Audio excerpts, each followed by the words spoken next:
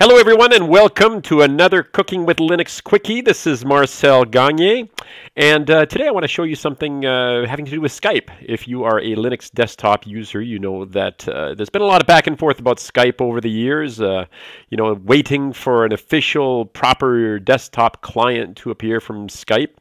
Well, this isn't what this is about today, although technically speaking you could go to Skype and you could go to their download, and they even have this Skype for Linux Alpha, which lets you download an updated Linux client. And in some ways, to be perfectly honest, it looks an awful lot like the web client. And if you're wondering about that, you can just go to web.skype.com, and you can actually, run Skype directly from your desktop. Yes, I know all about the cookies. Thank you so much. But another alternative, which you might want to take a look at, is something called Ghetto Skype, which I discovered just recently. You can find it on GitHub, github.com/stanfield_r/ghetto-skype/releases. And if you're really curious, if you want to check it out for yourself, there are RPMs and debs that you can download, as well as different packages. As you can see down here, you can get the source code. Basically, it should work for most distributions or most anything that you happen to be running at the moment.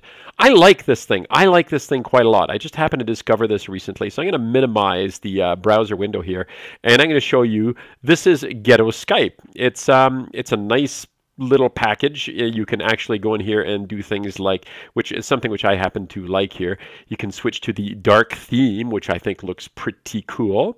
And let's do a test, shall we? Let's do the echo sound test for Skype. Here we go, and we're going to call. All right, here we go. Hello, welcome to Skype call testing service. After the beep, please record a message. Afterwards, your message will be played back to you.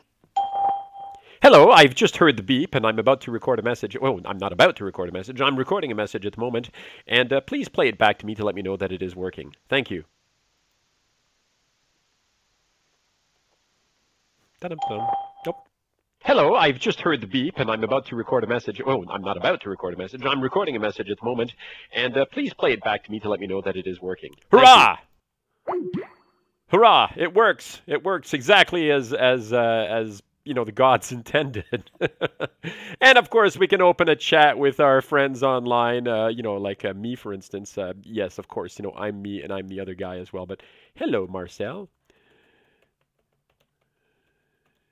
How are you doing? And there we go. And of course, we could open a video chat call. And hey, let's just see how that works out, shall we? Let's try the call. I want to answer this.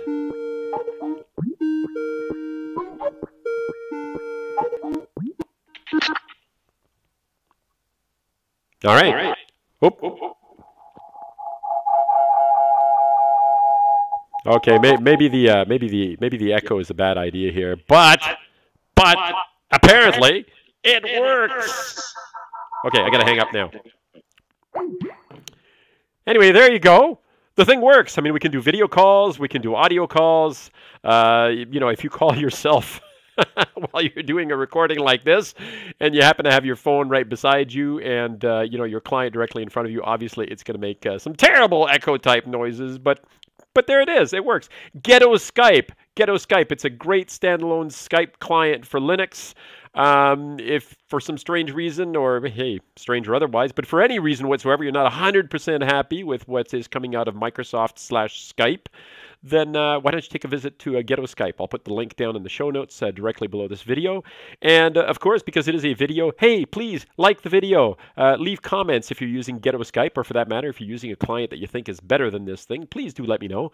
Subscribe, tell your friends, family, all that stuff. That's it. And that's where I'll leave it for now. À votre santé, bon appétit, and I'll see you next time on Cooking with Linux.